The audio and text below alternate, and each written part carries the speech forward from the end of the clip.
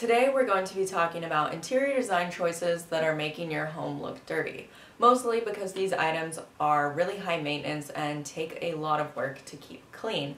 This isn't to shame anybody for liking these design choices. These are just items that I've found take a lot of work to maintain and are maybe something that you might want to reconsider keeping or placing in your home if you don't want to spend a large majority of your time doing this.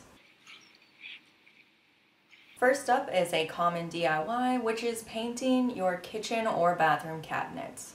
Now, this isn't to say you should never paint any of your cabinetry, as it's a really cheap way to get very dramatic results, but where most people end up botching this DIY is they end up using the wrong type of paint. And when you use the wrong type of paint, you end up with what I like to call sticky cabinets, where literally everything and anything will stick to them. These are my kitchen cabinets, which the previous owners painted, and they have been painted at least for over a year now, and they are still sticky as can be, to the point where even if you wipe them off with a magic eraser, you can still see the cleaning marks. Luckily, this one's an easy fix, and all you have to do is make sure that you buy the correct paint that is specifically for cabinetry. I would also recommend buying or renting a paint sprayer because, as you can see, brushes and paint rollers leave texture on your cabinets. And when your cabinets have texture, paper towels and other particles rip and stick to your cabinetry.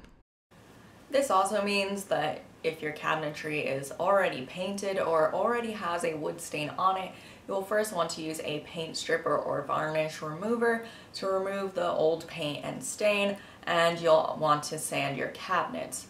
This is so the paint adheres better and so you end up with less texture. And speaking of texture, let's move on to our next trend that's making your house dirty, which is textured walls and ceilings. The reason why textured walls and ceilings are making your house look dirty is because people typically don't patch them correctly. So you end up with walls like this one in my guest room that just look a little beat up, and you can see where they did not retexture the wall and just left smooth patches. This is my bathroom wall where you can tell the previous owners removed a towel rack and clearly did not take the time to patch this correctly.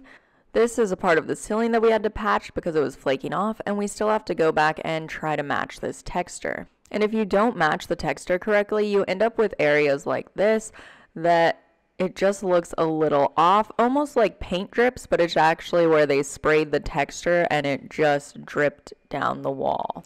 Oh, and also dust loves to stick to textured walls and ceilings, so not only will you have to dust your knickknacks, you'll also have to take a Swiffer to your walls and your ceiling. Next up is Butcher Block. It's warm, it's beautiful, and cheap. Probably one of the cheapest things you can do to update your kitchen counters, and unfortunately it stains super easy. Here's where I left a dish on the counter too long before washing it. This is where I scrubbed something too hard and now this part of the countertop is lighter. And this is where my copper utensil holder oxidized on the counter and left a ring. And here's where some red wine or tomato sauce spilled out of the pan and now has stained my countertop red.